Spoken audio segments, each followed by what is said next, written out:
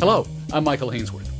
December 6th, the Royal York Hotel played host to the C.D. Howe Institute's 5th Regent Debate, titled Be It Resolved. Canada's immigration levels are too high to support the economic well-being of new immigrants, or that of the broader population. By the end of the evening, clickers in hand, the audience that had started the night undecided voted for the motion and the arguments put forward by former Alberta Premier Jason Kenney and former Ontario Cabinet Minister and MPP Mitzie, both Institute Fellows. Speaking against the motion were former Toronto Mayor John Tory, alongside former Calgary Mayor Regent Debate. For a post-mortem and further insight into their arguments, they join us now. Thank you for joining us. Thank you. Morning, Michael. Now, I knew prior to this debate that Mr. Nenshi would not be able to join us, so I spent the evening jotting down his position so that while I may not be as dynamic and popular as Mr. Nenshi, I certainly hope to do a reasonable job representing his position. Otherwise, it's just two of you ganging up on John. No problem. We don't want to do that. Yeah, I can imagine after all your years in municipal politics, you probably would just sort of feel like it's old times. But no. Look, you know what was great about the debate, Michael, more than anything else, it was just a good civilized discussion. And yes, we had opposite sides to argue, but it was a good civilized discussion about a really important subject matter. Now, Mitzie, we started that evening with you, and I'd like to again, because you opened your argument by pointing out that someone came up to you before the event and said, so, you're against immigration. And I think it's important to point out that this discussion isn't about closing borders or building walls. Yeah, so actually, probably a half a dozen people came up to me during the reception saying, I'm really interested in what your position is going to be. And I think that's because, you know, I've spent my life and my career on the public policy side looking for opportunities for newcomers to integrate into labor market. You know, when I was working at Goodwill, I did a lot of work on workforce development at Civic Action, the Diversity Fellows, as John would know. So I've always been on the sort of the negative side of the question of, is Canada's immigration rate too high for the well-being of those that are coming here in our society as a whole and our economy as a whole?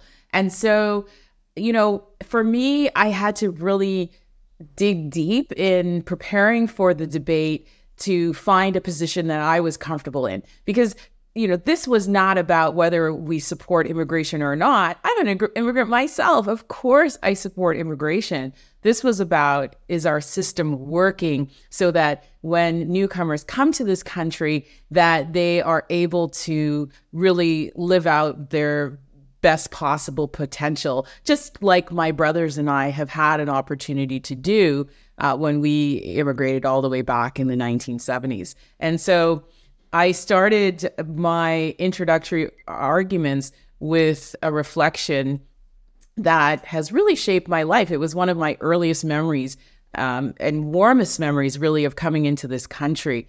And it was, if I may, I share in this format, it was, you know, after my family and I had gone out for the evening, and there was a massive snowstorm, of course, and the plows had come through on our street. We lived on a cul-de-sac in Pickering, and you know, this big giant snowbank was there. And you know, I had two older brothers at the time, and they piled out of the car, jumped over the snowbank, went inside.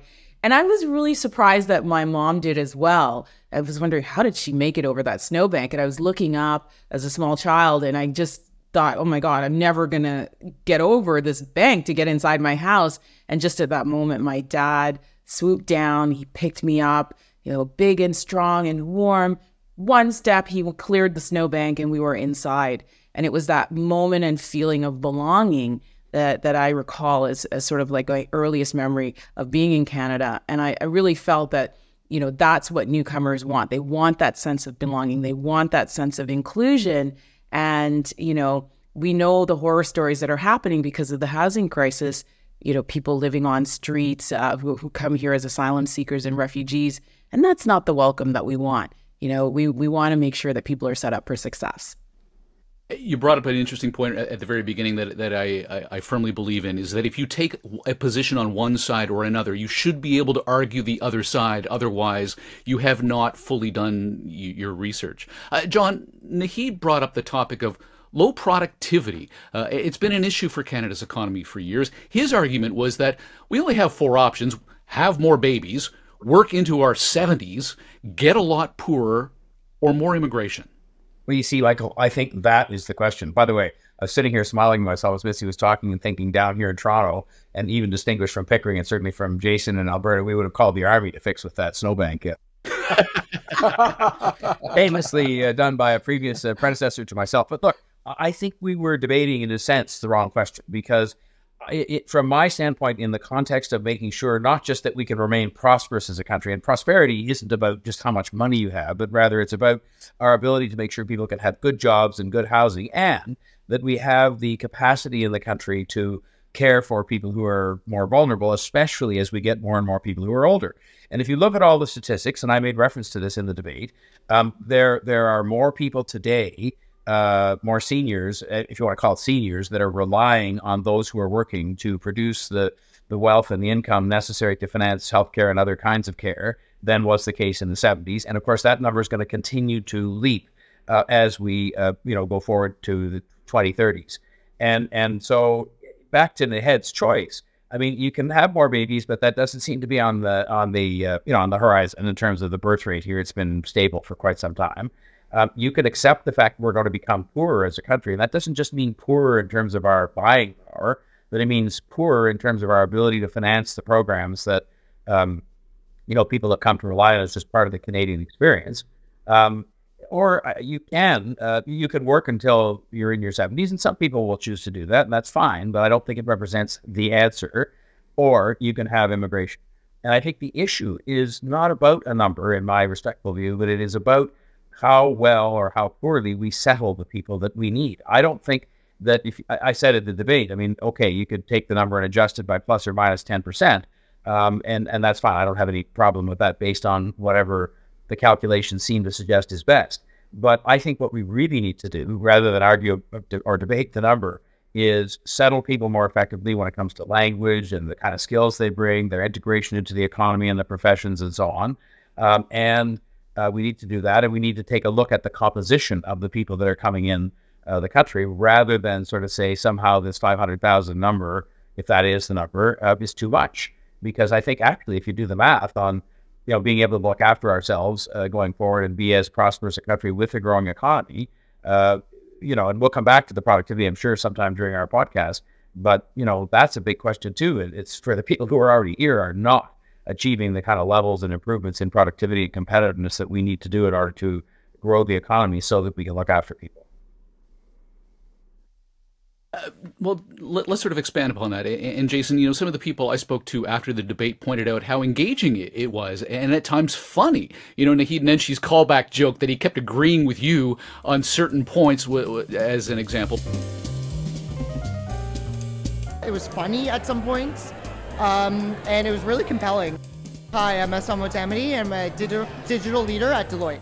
Housing is obviously a big problem that needs to be solved, but really about settlement and integration, I feel like, is another problem that we can solve. My background's in technology, and I feel like there's a lot of technology solutions we can implement to be able to solve them. We just need to be more innovative and solution-oriented. So I feel like it's possible. I was on the negative side at the end of the day, but it was very, very difficult. But I feel like they made some better arguments, especially that to solve the problem, you have to solve the problem and not make it some other problem. That's piece really stuck with me. If I understand your argument correctly, you were saying that we need to pull back on the number of new Canadians coming into the country so we can ensure that the social safety net can catch them. Well, yes, absolutely, in part. Now, just for starters, of course, Michael, I served as Canada's longest ever serving Minister of Immigration. And during those 5 years, maintained what were up to then the highest sustained relative levels of immigration. I mean, there were a few years back in the early part of the last century, we had higher numbers when we were trying to settle the West. But I was known for maintaining pretty robust immigration levels. So let's be clear, I'm not making an anti-immigration argument. I don't think anybody on the stage was. I was making a realistic immigration argument. I always used to say, as immigration minister, that Canada is a welcoming and generous country, that we are fortunate to be one of the only democracies with a fairly broad pro-immigration consensus, but we have to be intentional about keeping it that way. And the only way we do is if we demonstrate that immigration is working both for newcomers broadly and for the country and its economy. And that means we need to recognize that there are practical limits to how many people we can welcome in a given year. And I think it's manifestly obvious right now that we're exceeding those levels with an immigration target of permanent residents of 500,000 a year. I mean, let's talk about the numbers. 500,000 a year, which that in itself far exceeds anything in Canadian history and anything in the rest of the developed world. But on top, but it kind of obscures the real numbers, because last year we admitted around 900,000 foreign students, which is a tripling in the past decade, most of whom now have full-time work permits, go into the labor market, and about 600,000 temporary foreign workers. We now have 2.5 million non-permanent residents living in Canada on an extended basis. This is without precedent. And just last quarter, third quarter of 2023, as John was mentioning before we started, 435,000 new people coming to Canada, of which about 300, sorry, that's population growth, excuse me, of which 3/4 was immigration or temporary residence. That's 320,000. To put that in context, we received more people last quarter in 3 months than we typically would, than we almost did in our entire history on an annual basis. And here's the problem. This is in the context of a acute housing crisis. This year we might build in Canada about 210,000 houses, but receive, like 1.2 million net newcomers. Where are they going to live? There is zero vacancy effectively in our largest cities. Housing prices in our largest cities have doubled in the past decade. Middle-income families are now spending upwards of 2/3 of their income on their mortgage payments. People are in crisis finding a family doctor, getting into emergency wards. So there are very infrastructure. I got into a cab at Pearson the other day to go to downtown Toronto, and my driver told me it was going to take an hour. He said he remembers the day when it took 20, 25 minutes. And this gentleman was an immigrant to Canada from Punjab, and he started telling me how the current government has gone way overboard. We don't have the infrastructure to match it. And finally, I would just point out, per John's point, yes, we do have a demographic issue with the declining birth rate, but the CD Howe Institute's own research, several papers done by Bill Robson and others, demonstrate that immigration alone is not a solution, and not a realistic solution to the aging of our population. You would have to more or less quadruple the already stratospherically high levels in order to maintain the current age dependency ratio of our population of workers to retirees. So I think there's other ways of getting at these productivity issues. Michael, look, I just want to say, I don't dispute for a moment or call into question the fact that, as Jason says, immigration is not the answer to our, future continued prosperity and our ability to finance social programs. But I do think that part of what Jason and Mitzie were arguing that night, and I made a big point of talking perhaps to excess in terms of the well-being of our side of the persuading the audience, that, we have real problems in our country in terms of putting immigration entirely aside, of taking the steps, making the investments, having the kind of government policy that is not high tax and high regulation, so that you have more innovation, more investment, and more improvements to competitiveness. We are doing really poorly on all of those accounts, going down where other countries in the world are going up. But having said that, I think that, what Jason was just arguing to me is that often, typically Canadian, the sort of way we do things, which is to say, well, if we really need these people, except we just can't accommodate them, then the solution is to sort of, give up and reduce the number, when we know we need these people to help us build our country and build our economy, as opposed to saying, let's find ways to build more housing faster with modular housing and other kinds of things. Let's find ways to make sure that we can, more integrate people better. So that, some of the people that are coming in that 500,000 are doctors that can help with family doctor shortages. And some of them are construction workers, which we desperately need, or we should get more construction workers to help fill out those ranks. So I think, to me, it's a matter, as usual, I think, especially in this country and especially with this debating panel, it's a matter of finding that balance to say, maybe it isn't just adjusting the 500,000 number, but it's adjusting some of those other numbers. And the government has taken some steps on the student front to do that so that it's not really 1.2 million, which I wouldn't argue is absorbable, if there is such a word, readily by this country at this point. But I just think we have to decide we're going to sort of, suck it up and actually do some of the things to integrate better and to have more language classes and more, selectivity when it comes to the kind of people that we're having come to the country, as opposed to saying, let's just cut back the number when we need those people. 10 years from now, somebody will be really sorry that we cut that number in half, if that's the public policy answer was, and we're suddenly finding we're short of people, the productivity of the country's gone down even further, we're not able to finance the programs for older people, of which I'll be one by then, so we'll be sorry if we do that. It's a short-sighted decision. You sort of brought up an interesting point that Mr. Nenshi had mentioned as well, which was housing and that integration. And let's solve those problems as opposed to pulling back the reins on immigration. Let's solve the problems of housing. Let's solve the problems of immigration. Rocco Rossi, CEO of the Ontario Chamber of Commerce. I don't believe we should reduce immigration. I believe we need a ton more focus on solving the problems that increased immigration has exposed, which we've been dealing with: housing issues, healthcare issues, accreditation issues, labor mobility within our country, our crazy interprovincial barriers which lead to inefficient mobility of labor. So yes, we need to focus on that, but there should be still this incredible sense of urgency added, and not simply to say, let the number go where it will, don't worry, we'll figure out the solutions. That doesn't give enough urgency to the need on the solution side.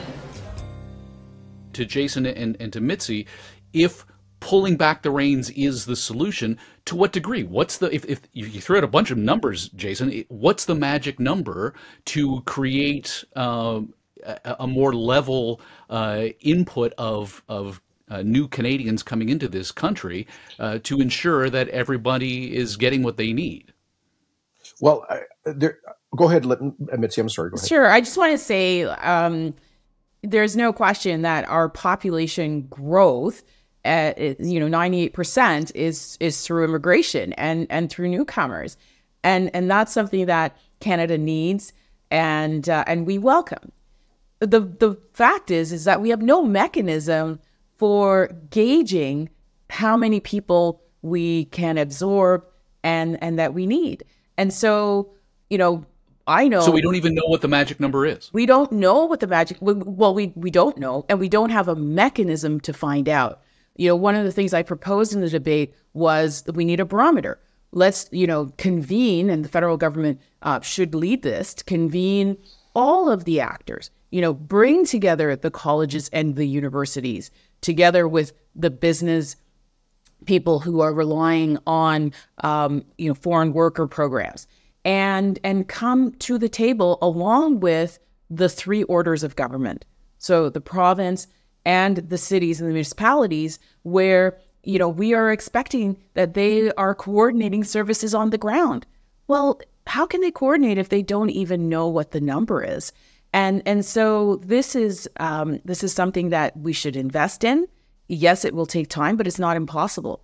One of the things I also pointed out was every minute and a half, someone new is arriving here in Canada. And so, it happens so quickly. And the solutions, like building more housing, doesn't happen as quickly. And so that is why we have to, to lower the number, regulate the number, gauge the number, so that we can actually do a better job of absorbing and setting people up for success in the long term. Michael, and I agree with Mitzie, if I could just maybe segue to what some of the academic research on this is saying. For example, Michael Skotrud at University of Waterloo, who I think is undoubtedly one of the country's leading experts on these issues. He's recently published a major paper in the Journal of Labor Economics with a group of scholars.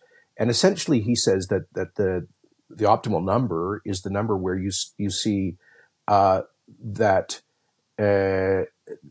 net immigrants are doing better than the general population in the economically, and where they're contributing to growth in per capita gross domestic product. Now, to get a little wonky, this is the C.D. Howe Institute after all, so we need to get a bit wonky. Canada has been experiencing a really worrying decline in per capita GDP. It's true, a newcomer arrives and helps to increase overall demand in the economy, services, etc.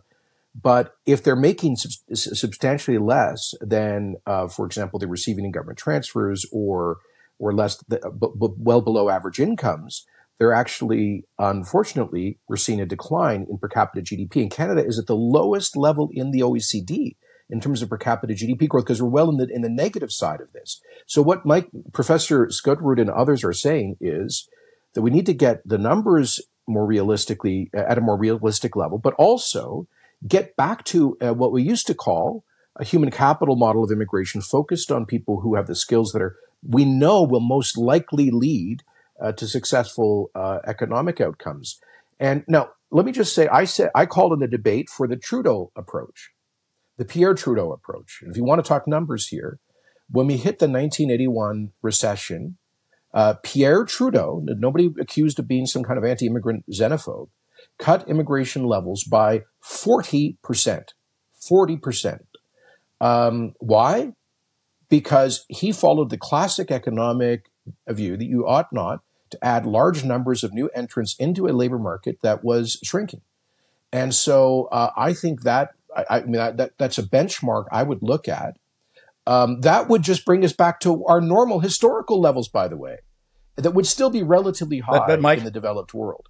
And on we don't really have a problem with it's a really important point, and I don't think we even disagree on it. But again, I think what Jason is talking about is absolutely correct on everything he said about our productivity, per hour worked and all that kind of thing dropping down and among the worst in the world, the developed world.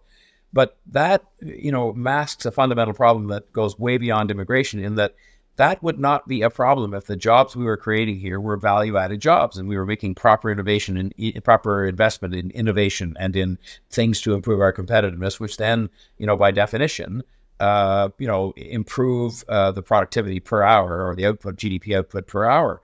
And I would argue again that is what we should be attacking. And, I have no problem with making some adjustment in the 500,000 number, but not to the point of saying, well, let's cut it in half because things are difficult right now. We're not in a recession. The economy is struggling. People are struggling with affordability. I don't think we're really in the kind of recession that was happening in the 1980s, for sure, according to what everybody says. And so, but this is what happens in Canada. We get distracted into saying, well, fine then. The answer is going to be to cut immigration in half, as opposed to saying, let's spend a bit of time, talking about both what the government has to do to make this a more attractive place to invest that isn't high tax, isn't high regulation, but also what the private sector has to do, because it is just government here. I mean, the private sector have, for one reason or another, not made some of the investments, and some of that they'll blame on public policy, but some of it's just been their own decision to be, I'll call it conservative, and it's a bad use of the word conservative in making the kind of investments they should have made. And again, maybe that's a function of us being a bit fat and sassy because we live next door to the United States and think we don't have to. We do. But I just don't want us to, in this podcast or anywhere else in the country, have the simplistic answer of saying, let's cut back on immigration because that's going to somehow make the economy better.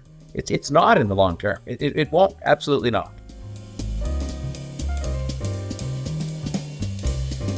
Most people think about economic objectives, but of course there's a lot more that immigration brings Canada than economics, and sometimes I think maybe we're talking too much about the economic objectives. And I'm an economist, Michael Hainsworth, and I'm a professor in the economics department at the University of Waterloo. The immigration system has three arms. It's a humanitarian arm, it's a family reunification arm, and an economic class arm. And what's happening over time is the humanitarian share of total immigration is falling in Canada, and I don't hear anybody talking about that. But I think that's where we can actually make the biggest difference. I think it's a big, big step for Canada to have a public frank and open conversation about immigration. I sometimes think that we've lost sight of some of the other objectives and the other goals of immigration. Mitzie, do we tighten the spigot on all three of these arms of the immigration process? It's for us to be realistic about what number we can handle on an annual basis.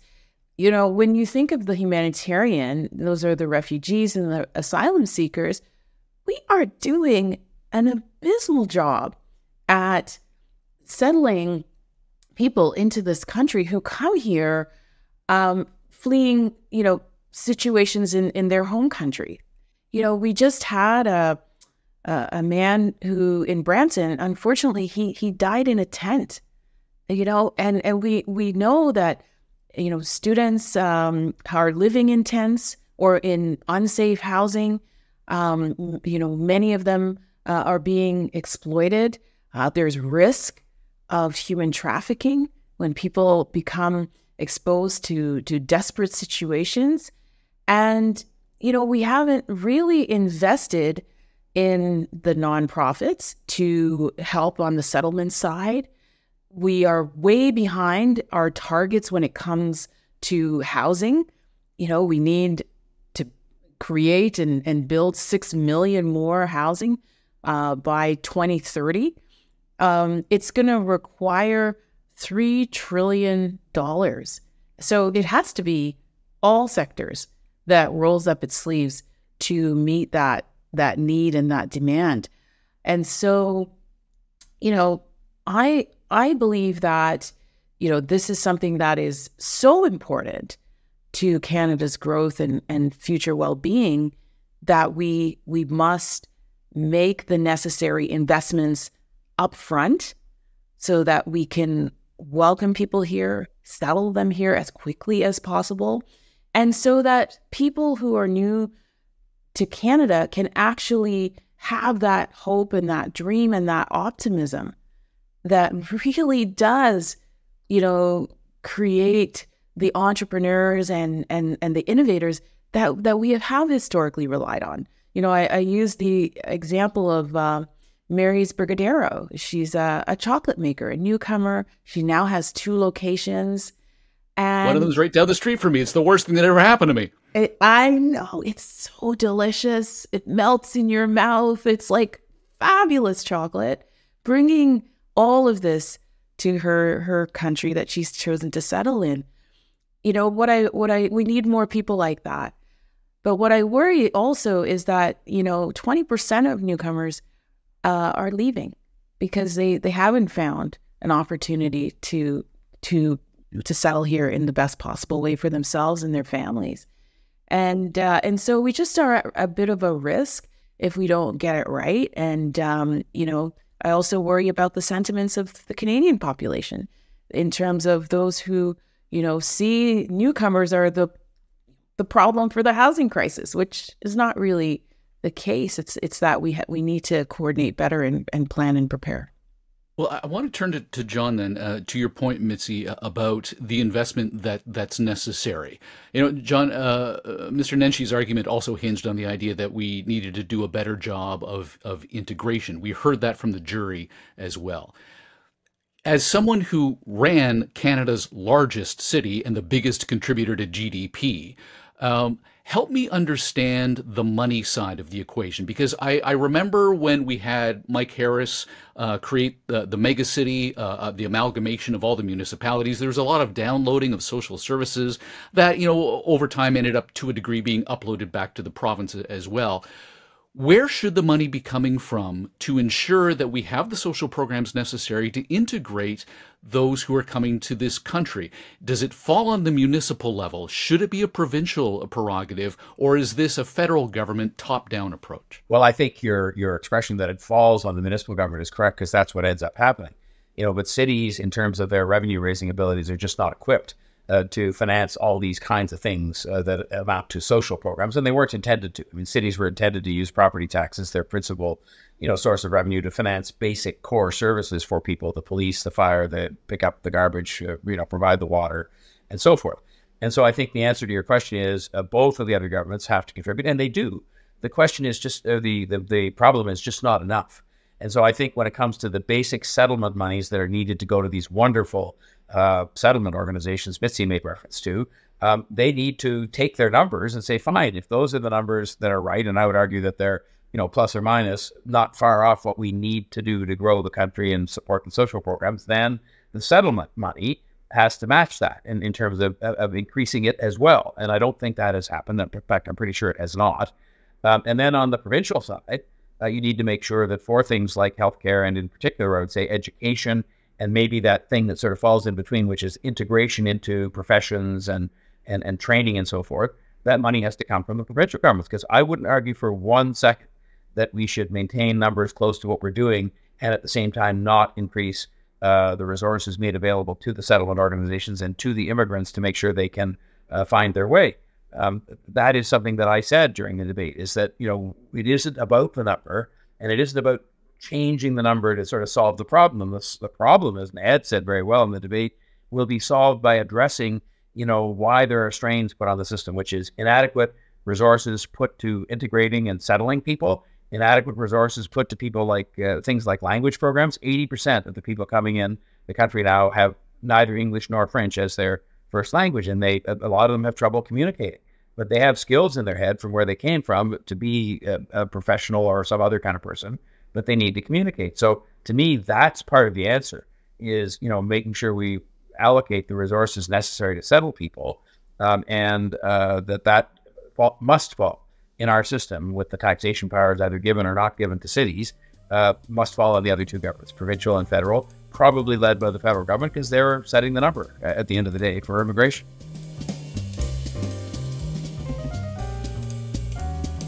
The bottom line is that we can't have doctors come in here and be Tim Horton servers. Wes Hall, executive chairman and founder of We Shall Investments.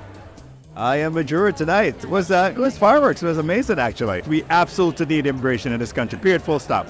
But the way we're going about it, we need to have a reset. The most important day of their lives, when they got that letter from the government saying, come to Canada, and they get here, and they go, wait a minute, this is not the Canada I expected.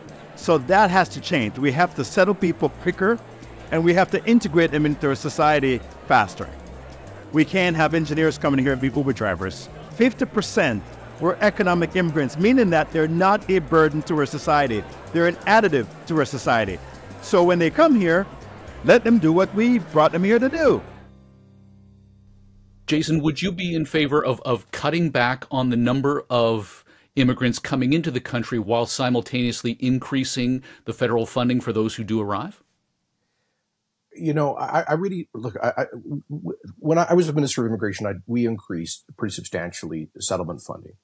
But that is not a solution to the housing crisis, to the healthcare crisis. That is not a solution to the growing poverty amongst immigrants to Canada or our declining productivity. At the best, it is marginal. So perhaps something needs to be done. But can I just, again, this is the C.D. Howe Institute, and it deals with a hard economic reality. As I said in the debate, we Canadians, we are soft-hearted, but we are also hard-headed. Every government in this country is running large deficits. We're plunging into debt. Tax levels, I believe, are too high. One of the reasons why our national wealth is declining. And so all of this new spending that John and Nahed were implying has to be paid for somehow. Look, none of this gets to the basic problem, which is, for example, we're building not even enough new homes to welcome the immigrants who arrived just in the last 3 months. We're not building enough homes in an entire year, and not even to begin dealing with the price crisis as rents are going up across the country. And housing prices become increasingly unaffordable. If you want to see Canada move from having a historically broad pro-immigration consensus in our politics to a backlash, then we should continue doing more of the same. This deeply concerns me. And by the way, this is not xenophobic sentiment. Immigrants are the most likely people in the polling to say that immigration levels should be reduced because they're the folks that come in at the bottom of the labor market, the most struggling to find a family doctor. We have foreign students sleeping in shifts in apartments in Toronto to share rent We have refugees sleeping on the street. This is becoming a crisis. So I think wishful thinking that the government can wave a wand and give more money to settlement organizations, et cetera, to solve the solution, solve the problem that we all agree exists is quite frankly unrealistic. There are deeper challenges. There are deeper solutions to the demographic challenge. One is, yes, let's try to increase the birth rate through things like, I would argue, pronatal policies like the child benefit, perhaps income splitting. Let's emulate Japan and other countries on helping older workers extend their lifespan in the workplace, which is as life expectancy grows, that's economically necessary. John's absolutely right. The private sector has to invest more in productivity, but let's also get back to selecting newcomers who we know based on our data are more likely to succeed. And finally, on this point, you asked about the three arms, you called it, of humanitarian, family class, and economic. Here's the truth. Only about 20% of the 500,000 permanent residents selected are selected based on economic criteria. The rest are either their dependents or subsequently sponsored family members or humanitarian, in addition to this enormous and growing population of temporary residents being students and temporary foreign workers. Altogether, we are headed towards, I think, a very serious social problem in this country at these levels. I know it's Mitzie's turn, Michael, but let me just say, if you want to see an example of wishful thinking, because Jason was taking just a tiny, gentle shot as he would, it's wishful thinking to think Canadians are going to suddenly start having more babies. I mean, that train left the station a long time ago in the context of people just deciding for whatever series of reasons, which could include economic, include housing costs, as many children and housing, the whole thing. But people are not going to start having more children in Canada. I mean, it's to any significant extent to solve this problem, and it is a problem. So I just think that's wishful thinking, that we're going to, of the four solutions that Nahed mentioned, that's going to be the one that's going to skate us on side economically. It's not.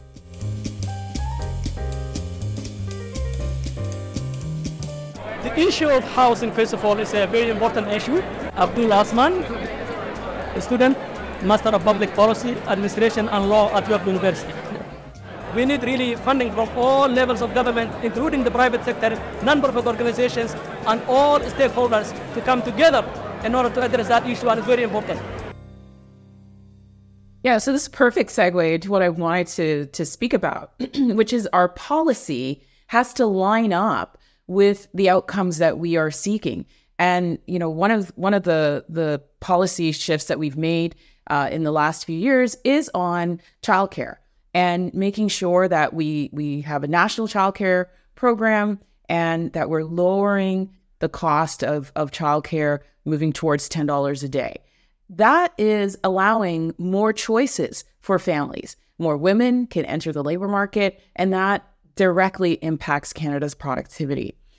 When it comes to international students, and we know, there are food banks that are closing their doors and saying we are not going to serve international students because we cannot keep up with the demand for food and the need for food in our communities, and it's just tragic. Well, look at the policy behind this, and what are some of those causes? If you have the cutting of tuition by 10%, and not giving colleges and universities an opportunity to raise the revenues that they need to keep up with their costs, but you don't say anything about international students. What many of these institutions have done is that they have increased the tuition fees for international students and the net number that they're bringing in. Massive numbers are coming in, almost 900,000 in the current year. What that does is that it really puts a lot of pressure on all of our systems and all of our communities that are serving those students. Housing, we've already talked about that. And, the recent change in the government policy of requiring not $10,000 in terms of living costs, which you're not able to pay rent and buy food with that, the government has now increased it to $20,000, a much more realistic number to signal to those international students coming here what the true cost will be of being able to support yourself while you're studying and, without relying on food banks and other things to get by. And so the policy has to line up with the outcomes that we are seeking.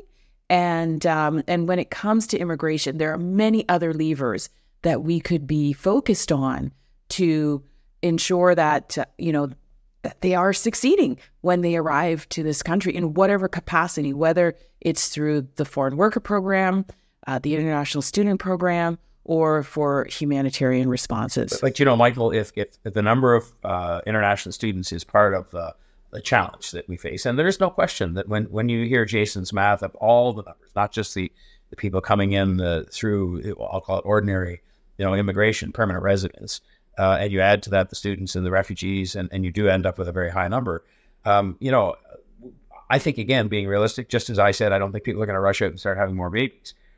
You're not going to get much of a push on anybody's part to start limiting the number of foreign students. Why not?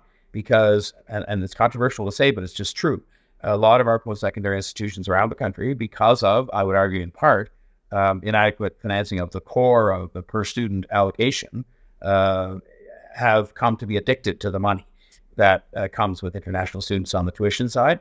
It's very unhealthy for the health of one of our absolute competitive advantages, which is our excellent system of post-secondary education, but it's very unhealthy and makes it very difficult for any government, it would be the feds, that would say we're going to have less of these foreign students, international students, because they will get a huge pushback from people they have underfunded to say we can't, we're going to be in a crisis if you limit that number. I mean, we heard at the debate, I think it was Naheed that mentioned that there's one institution in the east part of Toronto that has 60% of its students international. It's actually Centennial College here in Scarborough. They're the best and the brightest coming from all over the world, and I'm proud of that. But at the same time, that institution has got to be, I don't know, I've not seen their financial statement. They're going to have an unhealthy reliance on international students, and it's going to be very difficult. It's actually, we actually have some colleges in the GTA that are closer to 80% foreign students now. And I don't buy this notion that they've all been terribly impoverished by the provincial government. Look, this is not universities, by the way. This is not the universities are, broadly speaking, the first tier research degree granting universities are bringing in, I would argue, historic levels of foreign students. It is the community college sector that have massively increased their budgets, their revenue, their institutional empires, and there's been no accountability on this. And you know who's losing out on this? The foreign students, many of whom are being exploited by immigration agents, quite typically in India. That's where the significant majority are coming from. Families are mortgaging their farms to acquire a study permit and a labor market impact assessment to get into the country as either a TFW or foreign student. And they do so with the understanding, the belief that visa is going to translate eventually into permanent residency. Here's the point. That's 2.5 million temporary residents living in a country, the vast majority of whom believe that that's going to translate into permanent residency, meaning that when their visas run out, a lot of them are going to overstay, and we're going to end up with a long-term population of people living here illegally. This is also going to undermine the integrity of the whole system and create further exploitation. Yeah, and at the risk of senators, this conversation continuing on for another 60 minutes or so, I think it's super critical, though, that we tackle one last issue, and perhaps we'll do it as a round robin. Jason, we can start with you, Mr. Tory, on to you, and then Ms. Hunter as well. Mr. Nenshi called Canadian immigration the greatest bait and switch system for those who are accepted but can't work in their chosen profession. How do we overcome the professional industry and political pushback to recognize accreditation? That's to me first. Well, I've spent an enormous amount of time on that, both as a federal minister and as premier. And I can say that real progress has been made. Every provincial government has brought in legislation, and most of the professional regulatory bodies have streamlined their procedures. We do need to maintain the Canadian standard. The idea of rubber stamping people, a medical doctor from a developing country, in many cases will not have the same standard that we would expect for a Canadian physician. So there has to be a process. But I think what I tried to get at was having Immigration Canada work with the professional regulatory bodies so that when we assess somebody as a doctor for purposes of, for example, the point system, that they would already have gone through a pre-assessment before they get here, rather than driving a cab proverbially. They could be productive in their home country and arrive here knowing they can get their credentials. But let me just say this, Michael. When I created the express entry system, which is part of our point system, federal skilled worker program, out of 1,400 points assigned for human capital, we selected, our first draw was based on, I think, like 1,300 of points. The current federal government has now lowered the draw to 75 points. They've effectively killed the point system that was the hallmark of Canada's immigration success. That's going to hurt, not help, this problem of credential recognition. I don't disagree with almost all of what Jason said, both in terms of a system that was working well that has been altered, perhaps to sort of goose the numbers, as it were, that we've been talking about. But secondly, I also don't disagree with him at all that we have made progress on the integration front. But our, again, the Canadian way is to say we've made such progress. Let's just sit back and admire our handiwork. We've got to do more. I mean, we have to not necessarily do things faster, but just better in terms of that integration. I mean, we are still short of doctors. We are still short of nurses. And I entirely agree with Jason. We should never sacrifice our standards, but we can find ways to have these transitional programs for doctors and nurses and many other kinds of workers and fill our need and make sure it's to our standard. And of course, then we have to look at something else that was referred to. We don't have time to get back up onto it, as you say, but that is we need construction workers and skilled trades and so forth. And we've got to, put a focus on that. But to me, that doesn't involve cutting back the numbers. It involves a much more focused effort on the numbers that we're going to take in, plus or minus. Mitzie? Yeah, I was thinking about your question and reflecting on my time as minister responsible for post-secondary in Ontario and, for colleges and universities, as well as the skilled trades. And the fact of the matter is that we have many sectors that, because of the aging population and the numbers of retirees, or the pivot that's occurring in certain industries like electric vehicles and in clean tech, that are demanding new and different skills.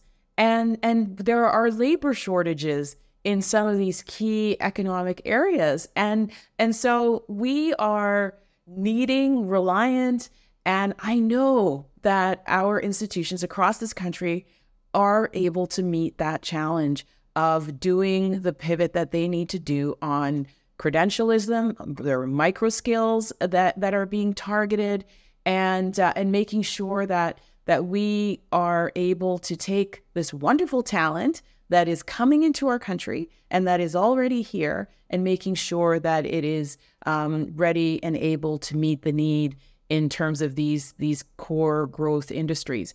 And so to me, I am excited by this debate because it is a wonderful opportunity for Canada to meet this moment. We are a country that immigrants want to come to.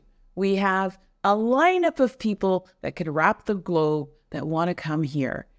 What we have to make sure is that we have those systems, including our academic and our post-secondary education and our skill and our training systems, that are ready to provide the necessary support so that they can succeed. And it is going to require many industries, perhaps all industries, to change and to have those investments that are needed. And by the way, business also needs to make investment in training as well. It's not just the academic institutions and government. Businesses also have to do their part to make sure that they have the ready labor supply to meet their demands as well. Well, this has been a fascinating conversation and an adjunct to a very interesting and engaging night down at the Royal York Hotel in early December. Thank you all for your time and insight. Thank you. Thanks, Michael. Thank you. It's a pleasure. Mitzie Hunter is a former Ontario Cabinet Minister and MPP and a C.D. Howe Fellow. Also an Institute Fellow, Jason Kenney, the former Premier of Alberta. John Tory is the former Mayor of Toronto. For more on the Regent debates, visit cdhowe.org. I'm Michael Hainsworth. Thanks for joining us.